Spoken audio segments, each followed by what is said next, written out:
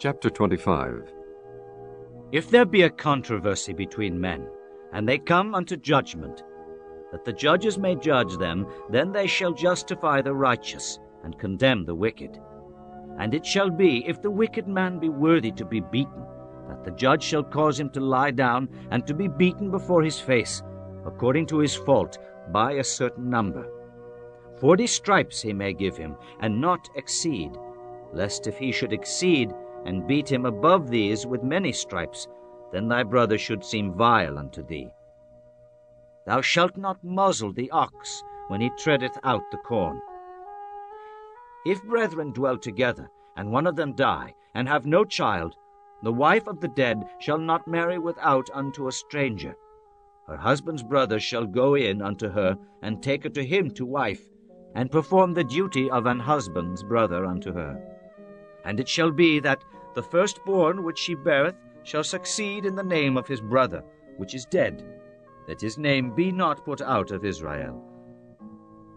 And if the man like not to take his brother's wife, then let his brother's wife go up to the gate unto the elders, and say, My husband's brother refuseth to rise up unto his brother a name in Israel. He will not perform the duty of my husband's brother. Then the elders of his city shall call him, and speak unto him. And if he stand to it, and say, I like not to take her, then shall his brother's wife come unto him in the presence of the elders, and loose his shoe from off his foot, and spit in his face, and shall answer and say, So shall it be done unto that man that will not build up his brother's house. And his name shall be called in Israel, the house of him that hath his shoe loosed. When men strive together one with another, and the wife of the one draweth near for to deliver her husband out of the hand of him that smiteth him, and putteth forth her hand, and taketh him by the secrets, then thou shalt cut off her hand, thine eye shall not pity her. Thou shalt not have in thy bag divers weights, a great and a small. Thou shalt not have in thine house divers measures, a great and a small. But thou shalt have a perfect and a just weight. A perfect and just measure shalt thou have, that thy days may be lengthened in the land which the Lord thy God giveth thee.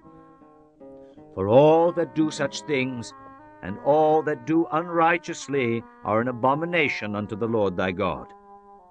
Remember what Amalek did unto thee by the way, when ye were come forth out of Egypt, how he met thee by the way, and smote the hindmost of thee, even all that were feeble behind thee, when thou wast faint and weary, and he feared not God.